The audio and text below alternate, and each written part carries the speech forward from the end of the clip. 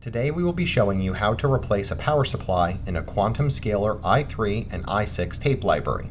This replacement may require downtime depending on your power configuration and if you have redundant power supplies installed in your library. Please be advised the power supplies between the i3 and i6 are not interchangeable as they are different wattages.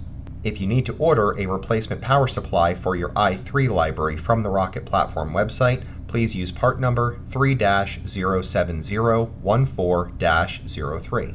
If you need to order a replacement power supply for your i6 library from the Rocket Platform website, please use part number 3-07711-01. Now, the first thing you will need to do is identify where the faulty power supply is located.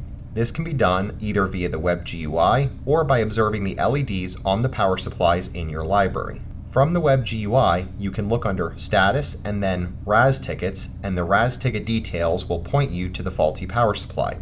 Alternatively, you can also select the Status section and look at the power consumption status. The power supply that is faulted will have a failed status. If you are going to observe the power supplies, you are looking for a power supply that has the fault LED illuminated and one or both of the AC/DC OK lights not illuminated.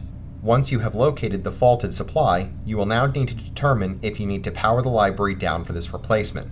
If the faulted power supply is the only power supply in the module, you will need to power the library down if the supply is not completely dead.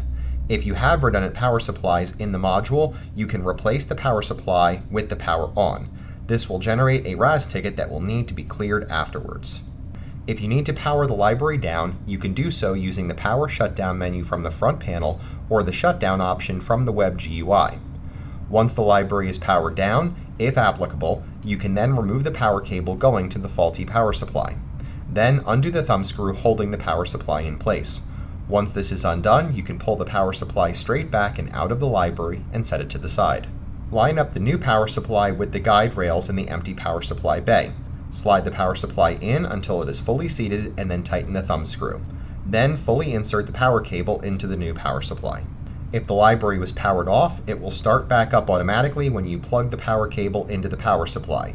Now you should see both the AC and DC OK lights illuminated on the new power supply with no fault light illuminated or indicated as on.